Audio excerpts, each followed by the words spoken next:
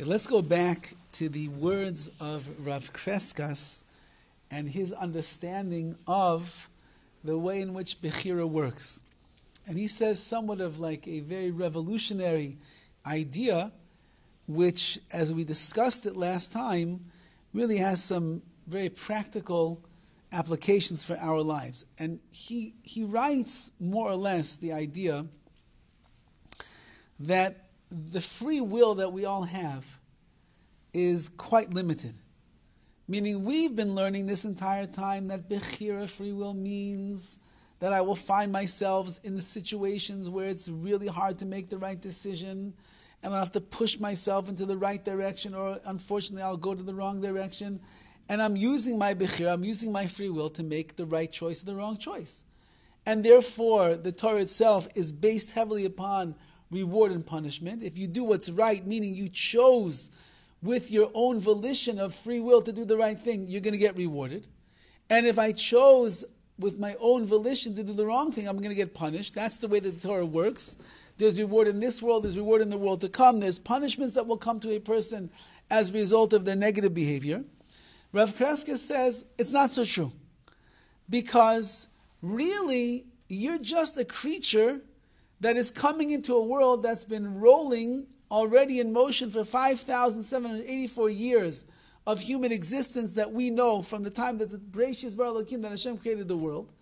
And there are moving pieces in the world that are always moving and always at work.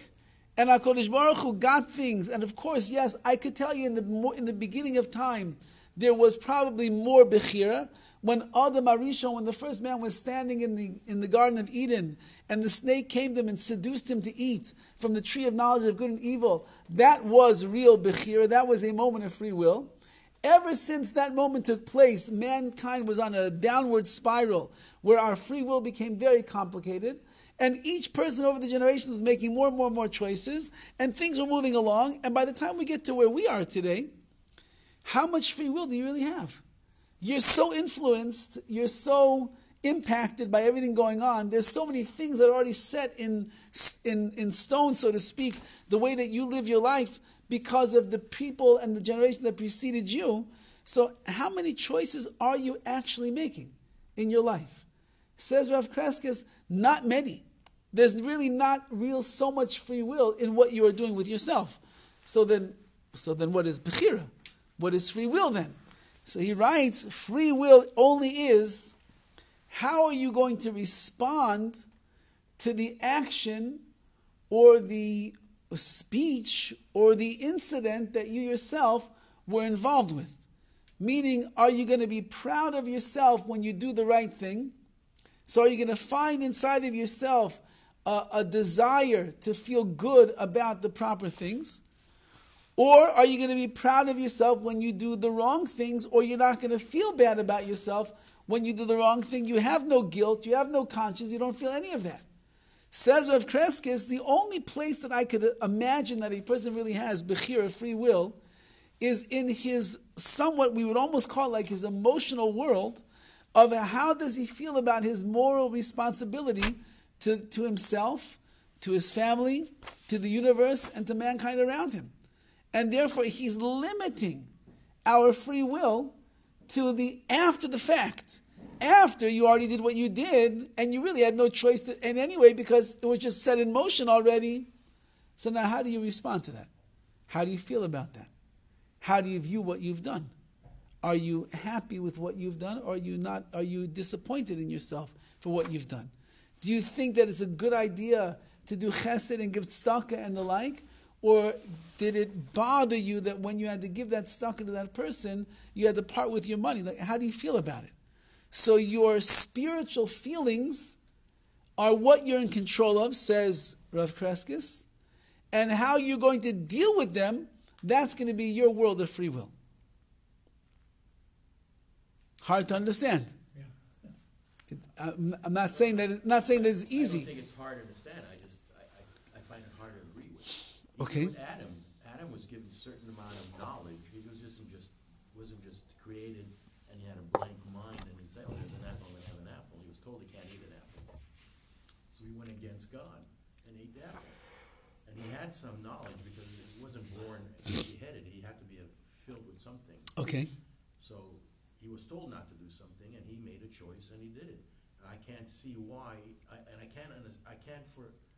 can't foresee how God didn't know what he was going to do, and therefore you can go back to saying, "Well, God already No, knew what he again, was gonna of do." course, God knows what's So we're going to do. His free will. He Of already course. trained him to do this. No, that's going back. Hashem didn't train us to do anything. The simple understanding of free will is that we are not controlled at all by the things that are going on around us. We have free will to do with our lives whatever we want. Yes, Now, Hashem knows, of course, because Hashem knows everything. Yes, but all the experiences we have is based on Hashem. So all those experiences we have, we make decisions with. Okay. So I've made a decision that was given to me with all the experiences I have through Hashem. Okay. So meaning... then how I take those experiences and what I choose to decide with it, Hashem already knows. And he guided me to make those decisions. Well, He could have made... Well, in a way, that is what he's saying. He's saying that if you think about your life, you're not born in a vacuum. You're a person that's coming after thousands of years of historical existence. You're a person that was born into a family, and your parents were your parents, and they raised you in the way that they did.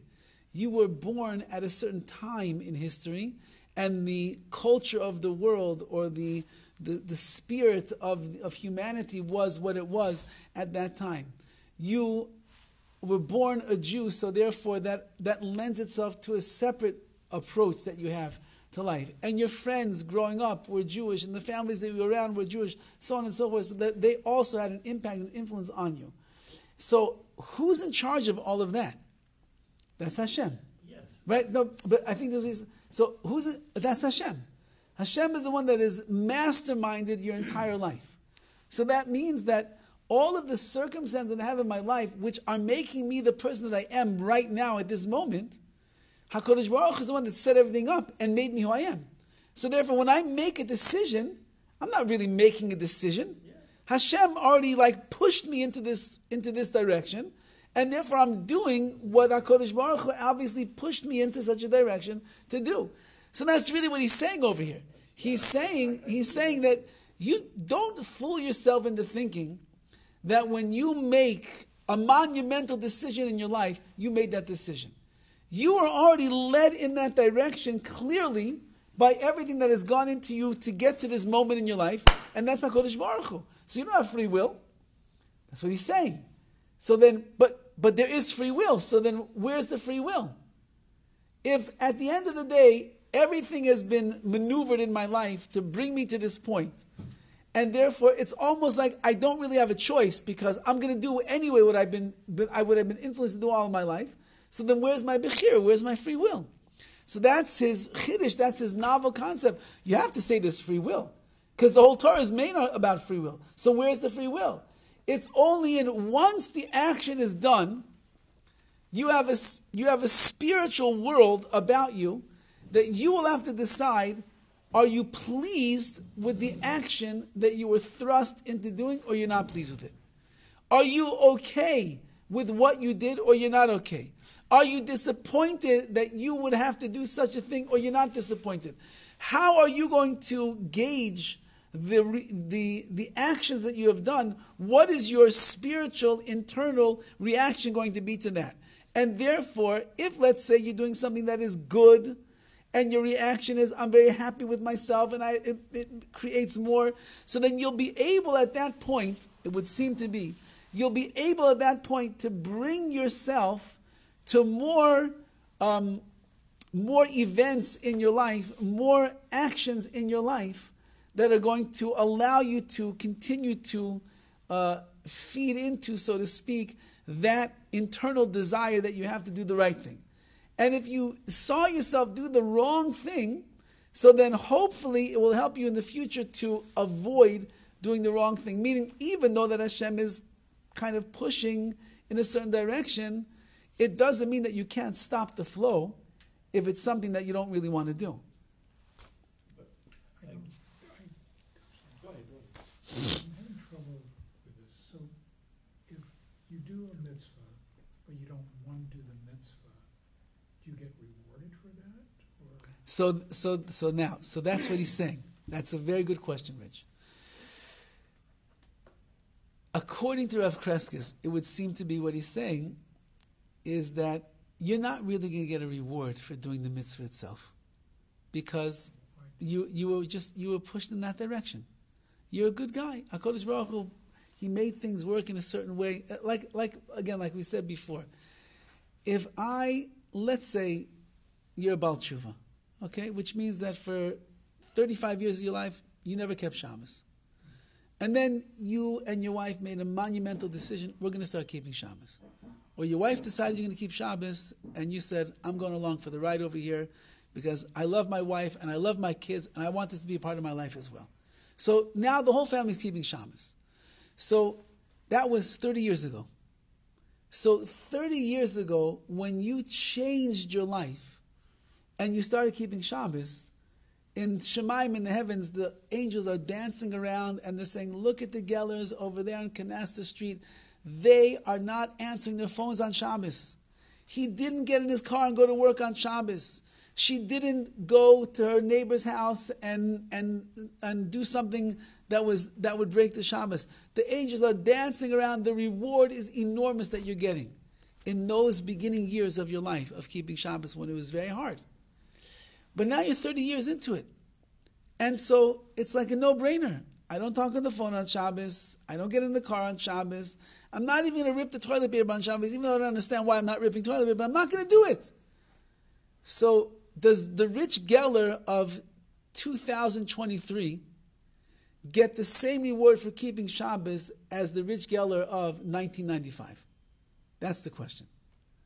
The answer is, I'm sorry to tell you, no. The rich Geller, the rich Geller of 1995 was struggling every week not to get in the car, and not to talk on his phone, and not to see what happened in the ball game last night. The rich Geller of 2023 is, I keep Shabbos.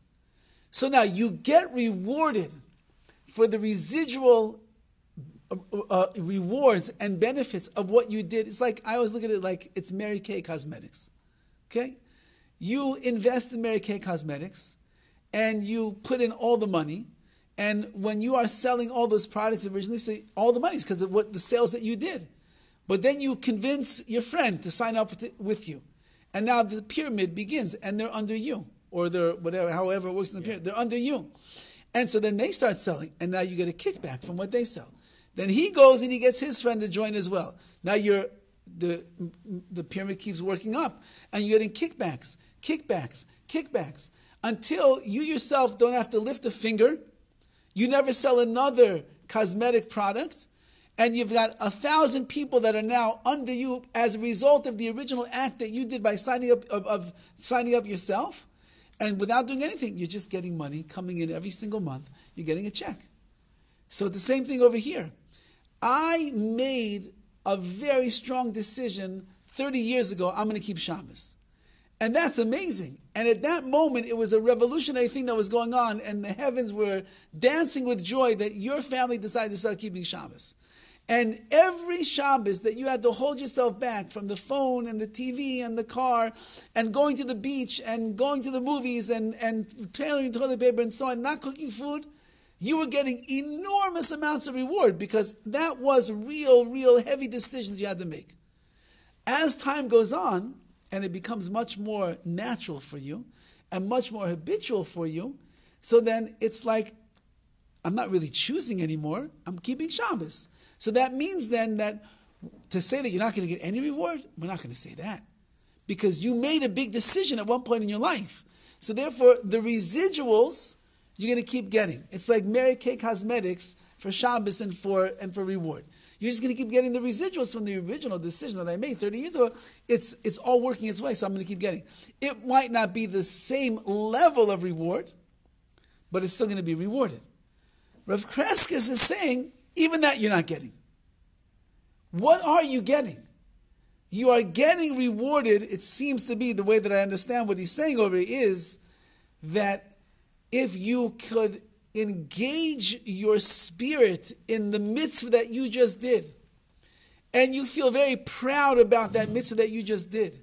And it opens up inside of you a burning desire for more mitzvahs, and you're so happy with what you're doing. For that feeling, for that emotion, for that pure desire that you have to do the right thing, for that you're going to get rewarded. And therefore, if a person would end up doing the mitzvah and then regretting the mitzvah that they did, so then you're not going to get rewarded for the mitzvah that we did. And we might end up getting punished then for the bad feeling that we have. Maybe. That seems to be what he's writing over here. Now we're going to have to go deeper into his words to try to understand better, but it's what we would call a chiddush. It's a very novel concept. Some of it, again, as we're saying, aligns with what we've been learning from the very beginning of the book until now, and some of it is just going off into a whole new spectrum of what Bechira is and what Bechira is not. You take twin brothers. I don't know of any, so I'm just making this up. I do know twins, but I know more twin girls like I have, but just twins.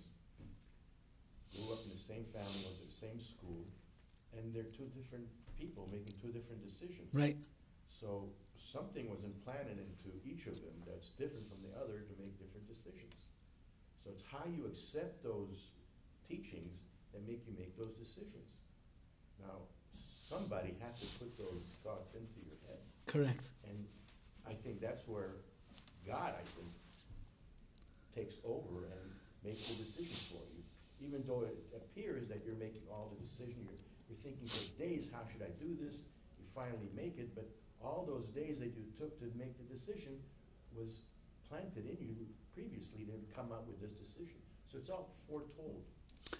Well, I can't blame, hey, I'm going to blame it on him because again, I'm making the decision. Again, he gave me the information. Again, but how I decided it, he gave it to me also. Again, I'm agreeing with you. That seems to be more or less what he. There's really no what free he's. will. But that's the question. How can you say there's no free will when the Torah explicitly says that there is free will? So that's why that's why he's being forced into redefining what free will is. You thought that free will was when you are stuck in a quandary and there's two sides to the story of the coin, and you're trying to make a decision, and you actively make a decision for the right or for the wrong. You thought that that's free will. It's not really free will. Because if you take all the causative effects of history and all the way that Hashem made you and all the surroundings and all the people that had an impact on your life and so on and so forth, so it's a given you're going to do that. That's not really free will. So then Rabbi Crescas, where is the free will? Because the Torah says there is free will. And that's the foundation of all of the Torah, that you will be rewarded if you do what is good, you'll be punished if you do what's wrong. If there's no free will and I'm forced into the mitzvah, I don't deserve any reward. If there's no free will and I'm forced into doing the Avera, the sin, there's no punishment. I didn't do anything. So he comes along with this like hybrid version of what we would call Bechira, and that is, I can only localize your Bechira in your emotional, intellectual, spiritual response to the action that you just did that you had no choice what to do.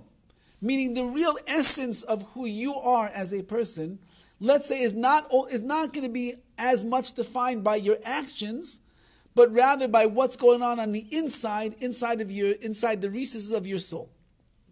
So there's your Bechira. And on that we could reward you, and on that we could punish you. But what goes on inside is somebody created that feeling inside. You are correct. You are correct. But it's going to be up to me whether or not I'm going to allow myself to deeply connect with who I really am. Amen. Again, think about it. I think the scientists have some kind of a calculation that the average person is only using about 7% of their brain power. 7%. So that means 93% of most people are not using 93% of their brains. So then what do they really know? They're only 7% aware of themselves. 7% aware of what they could do, 7% aware of what's really going on inside of them, 7% aware of their neshama, of their soul. So if I will go through life as one of those people who's only using 7%, so then I'm a very shallow person. I'm very disconnected from myself. I'm not even aware of the greatness or the potential or the opportunities that are inside of me. So Rav Crescas is saying, so which kind of person are you going to be? Are you going to be the 7% user of his intelligence, of his brain, of his soul, and remain a shallow individual all of his life? And you'll go through a lifetime of mitzvahs and a lifetime of averas, of successes and failures, of the right choice and the wrong choice, and it will you're just going to be shallow the way that you connect to it. Or you're going to be a person that's much deeper. You'll use 10%, 20%, 40%, 50% of your capacity, and you'll be able to access the much deeper parts of your soul, of your spirit, of who you are, and you'll be able to resonate with the truth of who you are, and you'll be able to express that in this world in the right way. Which kind of person are you going to be? Shallow or deep? That's what he's saying over here. That's our choice. And I agree with you on that, but using the brain power. Yes. If you're only born with 7% of usable, you're not going to. No. You're born with. You could be 100. You could be 100%. You could use 100%. Look, one of the greatest sages of all time was the Vilna Gaon. The Vilna Gaon, it was said that he, with all of his greatness, I don't know what the number is, 75% he used of his brain power. Okay? He, at most of the works that we have of the written word of the Vilna Gaon, he could not write down himself because his brain was working too fast for his hand to keep up with his brain. So he would be surrounded by his students, and he would begin saying over his discourses in Talmud, in the Zohar, and whatever he was talking about. And you have people writing as fast as they can copy his notes so they could put together all the words of the Vilna Gaon. 75%. But that means that that's the Vilna Gaon. So what was Rabbi Akiva using? What was Moshe Rabbeinu using? Moshe Rabbeinu, we have to assume, was using about 100% of his brain power to be Moshe Rabbeinu. So we who are only using 7%, that's because we sell ourselves short. We could stretch our brains much more if we would try. Yeah, so what made him decide, either Moshe or any one of these great rabbis, to be rabbinical instead of saying, you know what, I got this brain power, I'm going to cure cancer, or I'm going to do some other thing that's more enjoyable to me.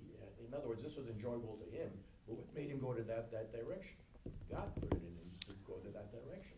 Okay, but again, whether or not you are going to act upon that in the right way and connect to it in the right way, again, we're going to have to see more in his words next time, okay, because he does explain more. But again, we'll see next time, but this is what he seems to be saying. I just can't see how you can limit God's power. You're not. That's the whole point. If you would say that mankind has actual Bechira, free will for the decisions they're making, so he's saying, so then what's Hashem been doing in the world all this time? He's kind of just like, he's letting you do what you want? It's watching TV, you watch it. It's a big soap opera. Right. So he's saying it's much more. Hashem is moving everything. The question is, where is your free will going to lie? We'll speak about it more, I think, in depth next week, Be'ez Hashem.